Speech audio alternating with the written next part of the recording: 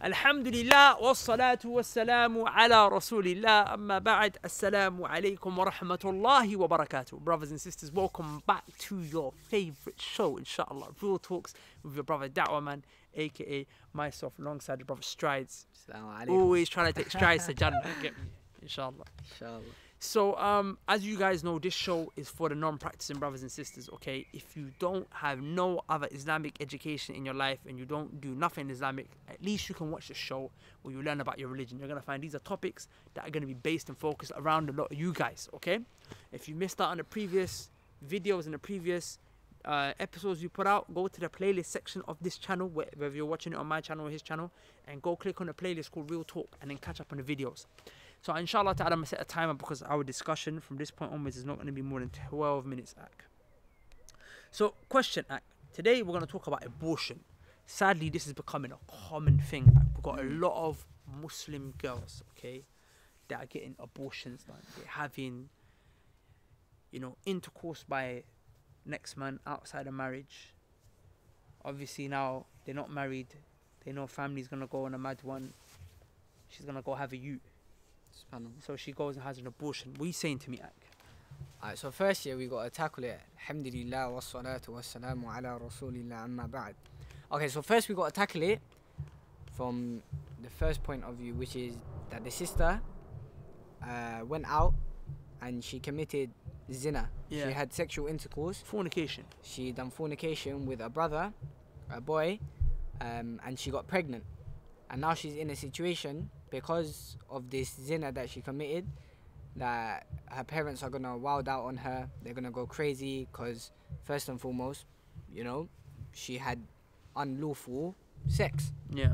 And now she has a baby coming on the way. So she's scared and that's why she's gonna go abort the baby. So first and foremost, we understand that Islam is a religion of prevention. Islam came to prevent these sort of things happening. So obviously the sister, you know, she didn't lower her gaze when it came to looking at the boy. You know, she had some sort of inclination towards the boy. She free mixed. She fell into these small little sins that led to, I wouldn't say small little sins, but she fell into these. But it's small compared to the fornication. Yeah, exactly. Compared to that, she fell into that, leading up to the bigger situation that she's in now. So first and foremost, we need to advise those who, you know, are in these small little scenarios that could lead up to this big scenario, and tell them to stay away from this sort of stuff, because it's going to lead to such acts like this. And this is exactly why Allah made free mixing impermissible. Yeah. Why Allah subhanahu wa ta'ala made males and females not being able to talk to one another for no legitimate reason. Like, why Allah told you to lower your gaze. Exactly. Why Allah told you to cover properly. Exactly. All of these were a prevention, so it wouldn't come to you this situation that you're in now, where you have a baby on the way and, you know, you're scared and whatnot. Yeah, it's true, because like a lot of people come to me and they say to me, Ak, you know, I got a girl pregnant. I'm like, okay. It's like, I need help. I was like, what help? What do you want me to do? What can I do for you? I need help. There's no help. SubhanAllah. What do you want me to do? You can't abort the baby. That's murder. And we're gonna talk about that in a second. Yeah. We're gonna talk about it in a second. But an abortion is murder. That's gonna be worse than the zina now. But I'm saying, now, this is why the religion people don't get is trying to close the door for the harm, from the harm happening in the first place. Exactly. Some people come to me, they tell me I'm possessed. I'm like, okay. Well, help. How? Before you got possessed, I could have helped you, because what are the reasons people get possessed, right? They get possessed because they don't pray their salah. They listen to music is a reason that people get possessed. You get do drugs and alcohol is a reason people get possessed. Watching pornography is a reason that people get possessed. Engage in haram money. Engage in riba, interest-based loans and whatnot, mortgages. That's the reason why people get possessed. So I'm saying, if you listened to me last week, when I was talking about these issues, I could have helped you, but now you've done it. Sure, I can read Quran on you. We can do ruqya. We can try to do exorcism. Inshallah, slowly it will get better.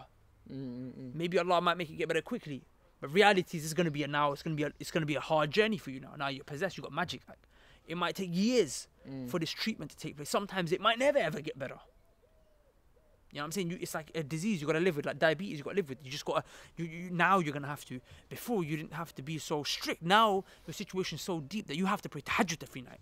Every night you got to pray tahajjud. You got to be praying in the masjid to protect yourself. Your worship has to be higher because you're possessed now. That's the only way to combat the magic, with the permission of Allah.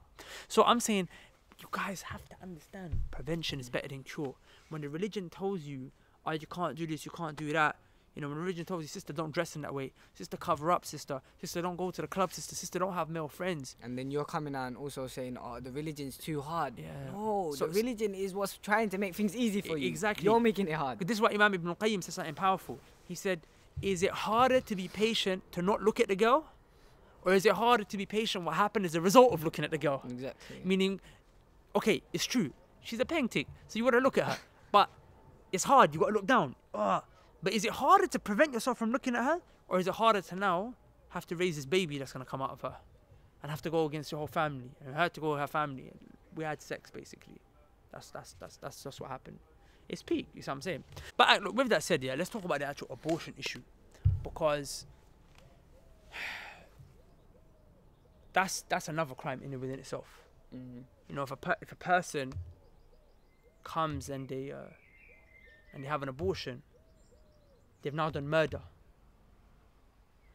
And murder is one step worse than fornication. Fornication, yeah. Allah said, إِذَا الْمَوْءُودَةُ سُئِلَتْ بِأَيِّ ذَنْبٍ قُتِلَتْ. SubhanAllah. That little, you know, human that you killed. Whether it be a baby that's born, because some people used to kill their babies. Or that little human that you killed. On the Day of Judgment, is going to be brought out. It's going to be asked, for which reason were you murdered? And the one who murdered this child, or this baby, or whatever it is going to be punished severely for that. Murder is the greatest sin after shirk. The worst sin is shirk, and we discussed that in the last video. Then the next sin is murder, then the next sin is fornication. So you did the third worst sin already. Yeah, and now you want to go and do Now the second. you're going to do the second greatest sin, which is murder. SubhanAllah. And you know what's amazing is that Allah already told you, وَلَا تَقْرَبُوا الزِّنَا. He said, don't go anywhere near to zina. Don't go anywhere near to fornication. So what means go near to it is what? Don't look at her. Don't talk to her. Don't dress like that, my sister. Because that's what, by you dressing in an appealing way, not covered, is inviting man to you. Exactly. But a man to go to is him actually going to you. So all of that, Allah said, don't go anywhere near anything that could be near to zina. Don't go near it. Then Allah said, فَإِنَّهُ كَانَ فَاحِشَةً وَسَاءَ سَبِيلًا. But he said, if you do go to the zina, then what you have to understand is that the zina, the fornication, is a filthy act that leads to an even more filthy path. And that's proof, because people fornicate, what do? They want to go and abort now. Then they go and murder. SubhanAllah. So you fornicated. So you had to do all these other sins that were leading up to the fornication. Then you fornicated, and then Allah said it doesn't stop there. Fornication leads to even worse. Now murder. Yeah. You see what I'm saying? So and these girls, you're gonna murder. Do you know what the punishment of murder is, my sisters? My sister, pay attention. Do you know the punishment of murder? Allah subhanahu wa ta'ala says, مَنْ يَقْتُلْ مُؤْمِنًا مُتَعَمِّدًا فَجَزَاؤُهُ جَهَنَّمَ خَالِدًا فِيهَا وَغَضِبَ اللَّهُ عَلَيْهِ وَلَعَنَهُ وَأَعَدَّ لَهُ عَذَابًا عَظِيمًا. There is no other sin in the Quran that Allah described in such a severe way like this. Allah mentioned 5 punishments for the one who murders. Wow. The one who murders a believer, 5 punishments. What's the first punishment? فَجَزَاؤُهُ جَهَنَّمْ. You're going to go hell. Then Allah said, خَالِدًا فِيهَا. You're going to stay in hell forever.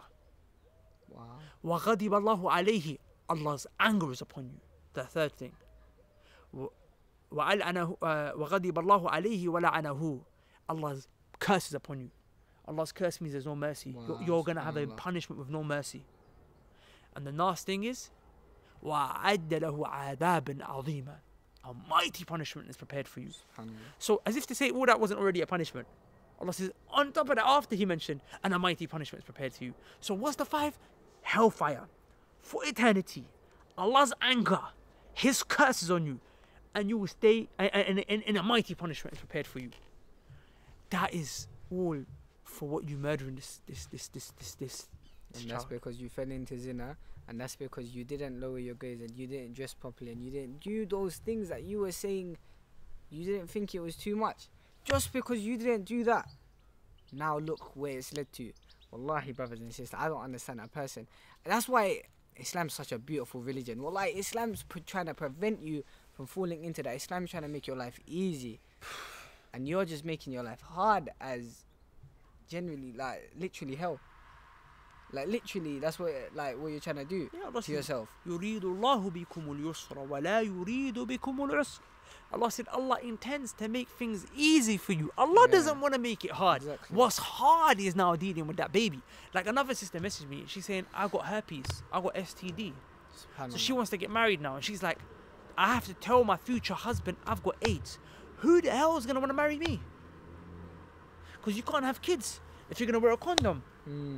So she's like, who's going to marry me? Like, who wants to be with someone who's got STDs? And it's like 80% of people got some kind of an STD now. It could even be passed on through kissing, not even have to be through intimacy.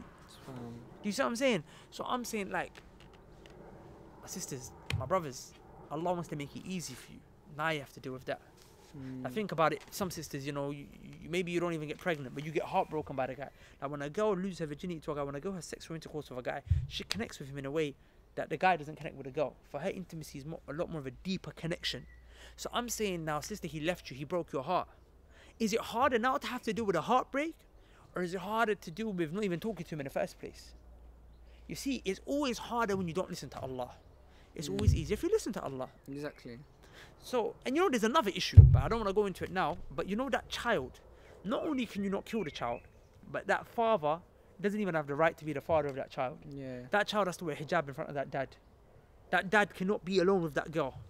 Because the only way you can be given the right of being a dad is if it happened through nikah. But we'll link them to the video that I did. I did another video on this issue. Go to the video link below about what happens with regards to the child that's born and the relationship that child has with a dad. That child has no relationship with the dad. Wow. That child has no relationship with the dad. Dad out of his, you know, he's a biological dad, but he's not Islamically shar'i. He's not a dad. But you know, I was gonna mention on just a last note, yeah. Okay, so say for example, there's sisters watching now who are in that situation, have messed up, have, you know, now this big situation at their hand. What advice, you know, would you give to them? What advice? So you know the video that I just mentioned? Yeah. In more detail, I explain it there. You have that. I explain it in more there, detail. yeah? But what I would say to my sisters is this: that Allah made this calamity happen to you. This is a reminder. No matter how bad it seems right now, and it's bad. It is bad. I'll give you that. You're gonna be born. You're gonna have to give birth to a youth that, you know, even the biological dad is not gonna be the real dad. Everyone's gonna know it's gonna be peak. Like, it's gonna be peak. Your life is gonna change now. If you kill it, it's gonna be even worse. So I'm saying your situation is bad right now. But all of this, Allah is making you see it. Why? So you realize, if you don't change now, it's only gonna get worse. If anything, Allah is trying to show you you're on a path where if you carry on like this, it's going to be worse in this life and in the next life. On a day of judgment, you might end up getting roasted and toasted in the fire. May Allah protect you, my brothers and my sisters, because I don't want it to sound like I'm just talking to my sisters. You guys are a party to this as well, all of you. So I'm saying, the fact that Allah made this calamity happen to you is to send you a reminder that you're on a path to destruction. That if you don't change now and you carry on, it will be even worse. So if anything, this actually is a gift from Allah to wake you up. So my sisters, make change now. You know, really and truly, you guys need to learn your religion. I really would advise you, we have an online program for people who are non-practicing to learn their religion. It's called a Muslim Survival Guide. Go to the link below, inshallah ta'ala, muslimsurvivalguide.com. Go to the link below. Inshallah ta'ala, sign up. Start studying your religion. That's where real change comes about. You see what I'm saying? But now it's just, you have to change. You have to leave behind your bad friends, cut off this boyfriend, just change. Whether you're pregnant or not, some of you might not even be pregnant, but then it's like, you're still doing it. You're still doing it. I remember one sister was telling me, she left this guy because she wanted to fear Allah, but then she got back with him and she just wouldn't listen. She would keep going back to this guy, keep having sex. She ended up getting pregnant. SubhanAllah. So I'm saying, and now she's like, I wish I just listened the first time. SubhanAllah, man. So I think, we'll end that discussion there. At hand, it is quite a lengthy discussion to have, but we want to make this show quite short, simple, to the point. So inshallah, brothers and sisters, don't forget to check out the playlist. We have many videos on there. Walhamdulillah. And yeah, until the next time, assalamu alaikum wa rahmatullahi wa barakatuh. But listen, wait. I know that was a bit of a peak video. I don't want you guys to feel too bad. I forgot to mention something in it. What? Even though you did an outrageous sin, Allah can forgive you in it. Allah will, yeah, exactly. And if you want to know about how deep that forgiveness is, I think they have to tune into the next lesson next week, innit, inshallah, the next video. Inshallah. In the next Most video, definitely. we'll talk about Allah's forgiveness and how He can forgive you for this. Most definitely, most definitely. But you still can't have an abortion. Assalamu alaikum.